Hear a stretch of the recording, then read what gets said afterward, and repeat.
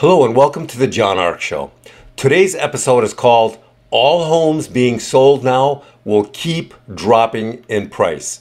Before we begin, I want to encourage you to subscribe to our channel for free. You can also like, comment, and follow us. We're going to have a lot of great celebrity interviews coming up, so make sure to click on that notification bell so you can be notified every time we upload a new episode. Also, we ask that you post a link to today's show on all your social media to help get the word out. Now, let's get started. Every home being sold now will continue to drop in price. Not just some of them, almost all of them. Every home sold in the last 24 months will continue to see price drops. Not just some of them, almost all of them. Why is that? It's the interest rates, it's market trends, and most importantly, too many homes have been dumped on the market recently, and this is driving down the values of all homes.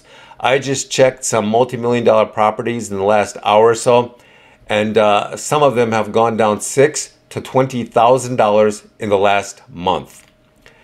Too much supply now and not enough demand.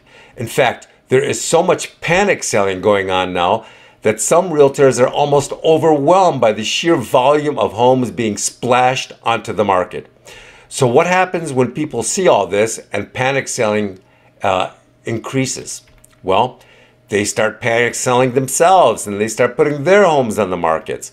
And so the panic increases and drives down prices even faster for more homes. That's how this works.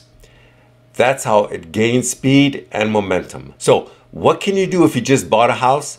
Nothing. The prices are going to keep dropping no matter what you do. All you can do is ride it out. Now, if you want to minimize your losses, you may want to sell your house immediately and then just start renting something. You could move into an apartment, for example, or rent out a house. So how far and how bad will it get?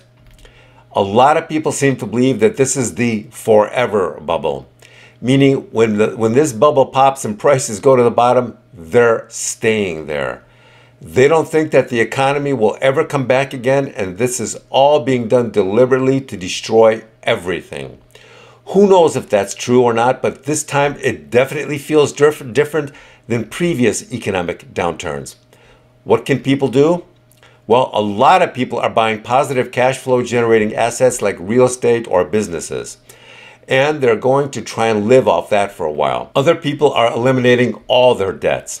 Lastly, a number of people are standing on the sidelines now and they're avoiding buying anything until the price hits bottom. So we'll have to wait and see where this all goes.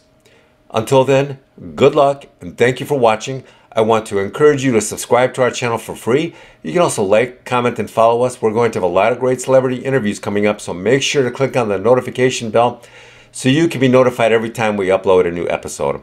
Also, we ask that you post a link to today's show on all your social media to help spread the word. Thank you, and we shall see you soon. Bye-bye.